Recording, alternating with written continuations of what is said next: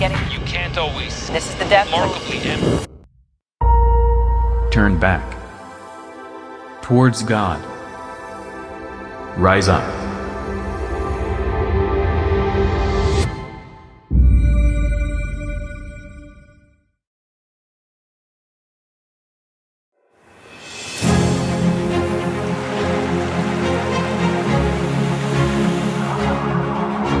One of the things that an average person in our world today is gripped with is fear. Many of us have allowed fear to sit on the driving seat of our life. And so we live our life in fear of what they might say about our decision. My name is Father Dominic Orih. I welcome you to this episode to explore on your fears.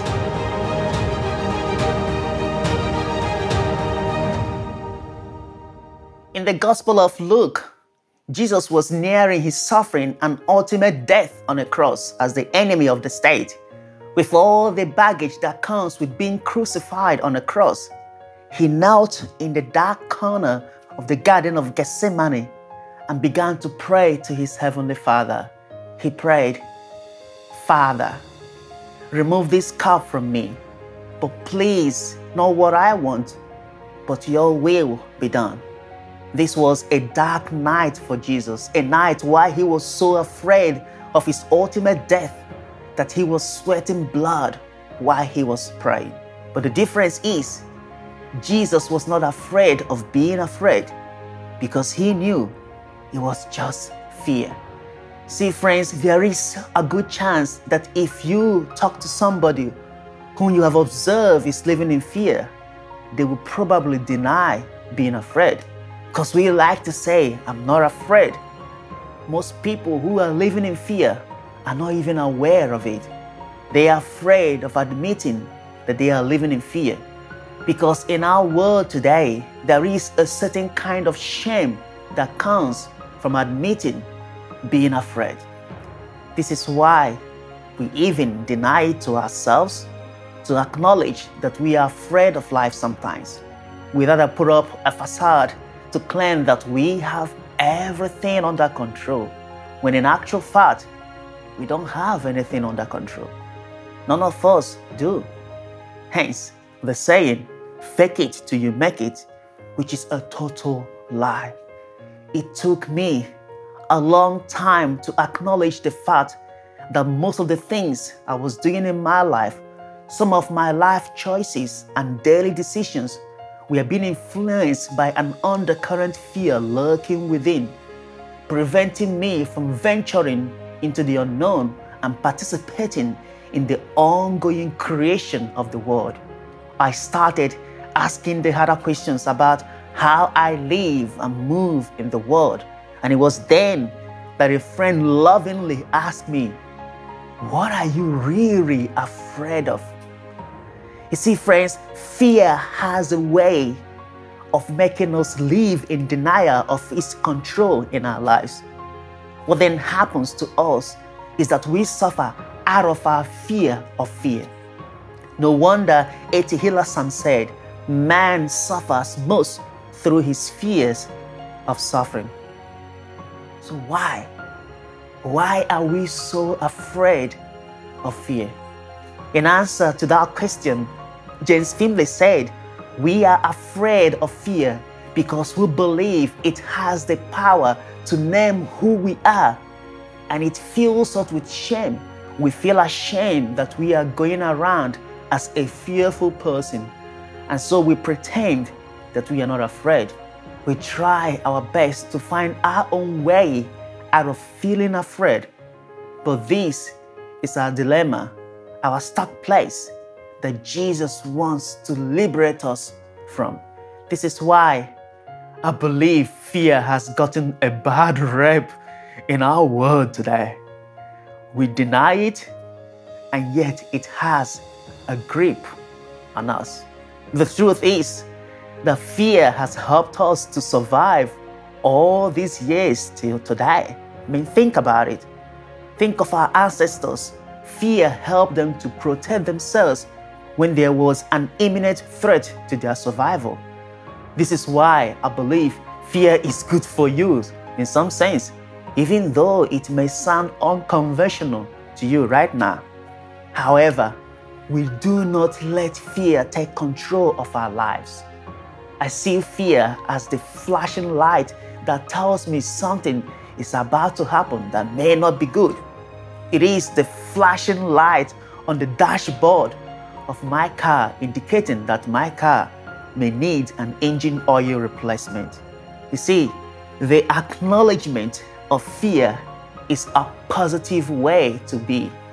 But letting fear get control of your life is a negative response to fear. There is this beautiful story in the book of Joshua about a man named Joshua. After the death of Moses, the mantle of leadership fell on Joshua to lead the Israelites to the promised land. There is a certain kind of fear that paralyzed Joshua when he received this great task, because he had big shoes to fill. He thought of Moses as this great revealed leader who had gone, and then he had to think about himself, the one who would take over. And then he asked himself the questions that we often ask ourselves. Have I got what it takes? See, sometimes we have fear of running out, and this comes especially when we have something that demands all of ourselves. We ask ourselves, have I got what it takes to be a dad, to be a mom, a student, an athlete? Have I got what it takes to say yes to love, yes to God, and yes to participating in the ongoing creation of the world? Because to be honest, all of us have got something to give and to do, but often we focus on our fears instead of our calling. The Bible says that all things work together for the good of all who love God and are called according to His purpose. The words that stuck with me was, of course, called according to His purpose. Think about it. If God has called you to a certain destiny or journey of life, what makes you think that God will not make all things work out for you? The truth is that the world awaits you, your true, unique, quirky, weird, awesomely amazing, imperfectly perfect self to emerge and be who you are meant to be. Sometimes we are so in tune with our false self that we fear losing all the false images we have built up over the years. A heart that is attuned with the true self knows that the true self diminishes every fear of loss, because nothing is ever lost when you're true to yourself. When you realize this, you know that only love in you can spot and enjoy the love you see out there. Fear cannot lead you anywhere, and not anywhere good. It will only lead you to constriction and folding up like a cheap tent. See, when Joshua was constricting and folding like a cheap tent out of fear, asking himself whether he has got what it takes to lead the people of Israel to their destiny, God speaks. And when God speaks, this is what God said: have I not commanded you? Be strong and courageous. Do not be afraid. Do not be discouraged, for the Lord your God will be with you wherever you go. How amazing would it be if we could hear those words whenever we are gripped with fear? Be courageous. Do not be afraid, for the Lord your God will be with you wherever you go. It's as if God wants Joshua to know that His presence is with him every step of the way. The good news is that's what God wants us to know as well. Whether we feel God's presence or not, God is with us and God is for us. God is ahead of us, drawing us to a future beyond ourselves. God is 100% on our side, whether we like it or not. Fear can only make us feel blind to this truth. That's why you have to overcome the blindness.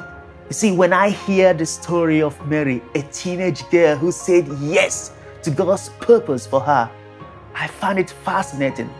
When Angel Gabriel appeared before Mary to give her a message that would change the course of her life, her response was, yes, yes. This is not the kind of yes that needs to know about everything. No. But a yes that rests in the unknowing and yet confident that God will always show the way when fear says otherwise. Mary's yes is a clear example of the soul's movement to anything that will bring life. And that is essentially love. The soul moves forward by inclusion, by saying yes and not no to whatever comes its way. This is why the natural movement of your soul is to move towards life and whatever makes your soul soar.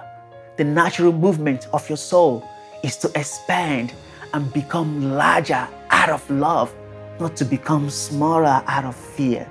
We even have a way of expressing it when we say that a person has got a big heart, because it's true. When you hear the inner Christ wisdom in you speaking truth to your heart, telling you, you know you can do this, it is always God drawing you to somewhere that brings life to your soul. Fear will always try to prevent you from living like that. Fear will always draw you to fear-based people more quickly if you fail to recognize it in your life or admit your own fear. When operating through your false self, fear will always almost make you believe your false self is your true self. It will unite all parts of your false self, thus bolstering your ego. And you know what?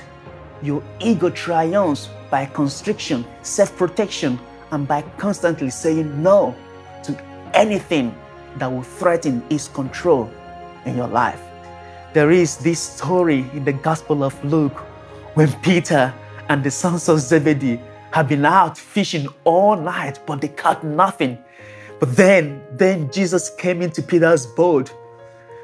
Just be aware what happens when Jesus comes into your boat. When Jesus came into Peter's boat and asked Peter to set out towards the deep water, when they got into the deep water, Jesus asked Peter to cast his net into the deep water so as to make a great catch.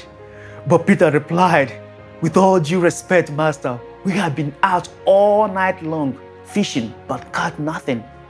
But he then said to Jesus, if you say so, Master, I will cast out my net one more time.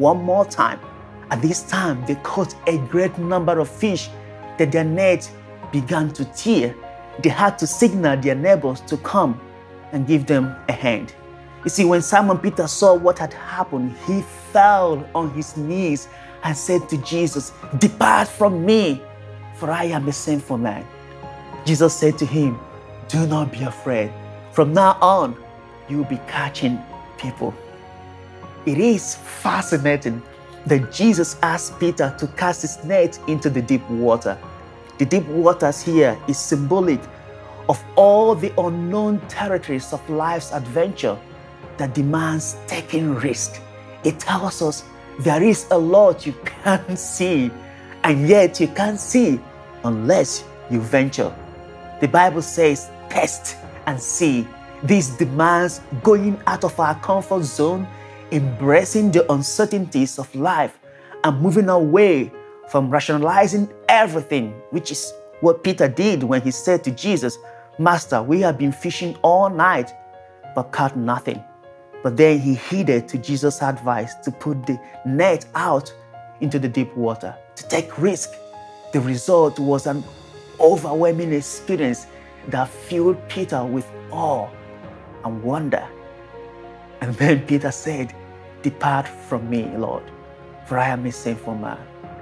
And Jesus said to him, do not be afraid. You see, this phrase is the most common phrase in the entire Bible. Some said that it appeared 365 times. one for every day of your life. This will help you to move away from fear-based person who is afraid God doesn't love them or care about them, to a love-based person whose life is moved by love, a life lived knowing that there is nothing to prove and nothing to be afraid of, because you know God is always for you and on your side. In a way, I believe that as Jesus said to Peter, do not be afraid, He is speaking to us right now, right here. Do not be afraid of who you are. Don't be afraid of yourself. I mean, look at what you were able to do, Peter, by just taking a risk and casting into the deep waters. And you listen to me right now. You can take a risk and cast out into the deep waters. You see, casting out into the deep waters will always take you to somewhere new and thrilling. But if you stay in the shallows, there is no risk, no surprise, and hence nothing new to discover. Is this you? Afraid to cast your net into the deep waters because of what people are going to say? Or worried if you are going to fail? Maybe you find yourself second-guessing yourself, asking whether you are capable of doing what you are called to do. Remember this, there is always going to be a voice, whether from someone or a voice in your head telling you, don't do this, especially when you are trying something new, something that will take you out of your comfort zone, something that you know is going to be terrifying. But it's something very important in your life.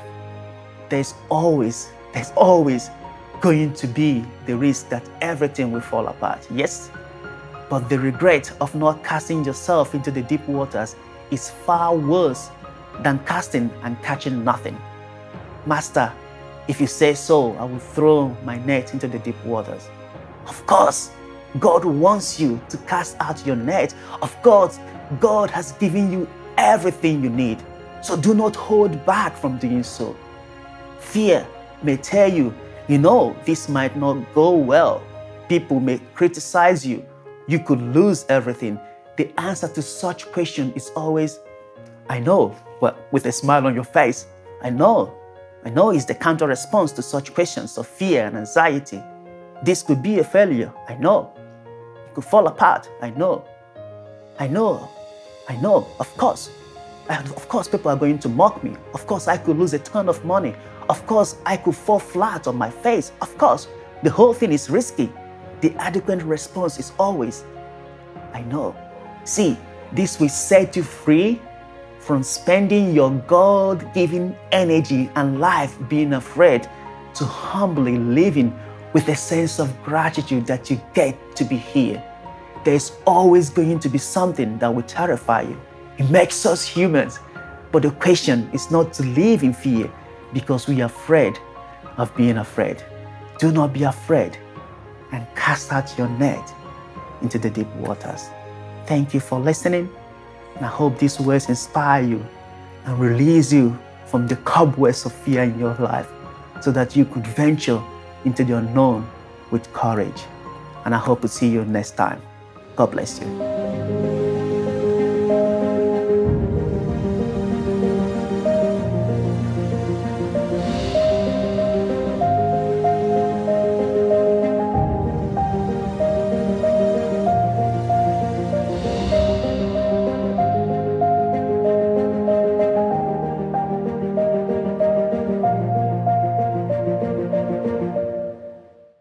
Shalom World brings to you the Catholic faith in all its different dimensions. It can be a faith to inspire you in your own living of your Catholic life in society.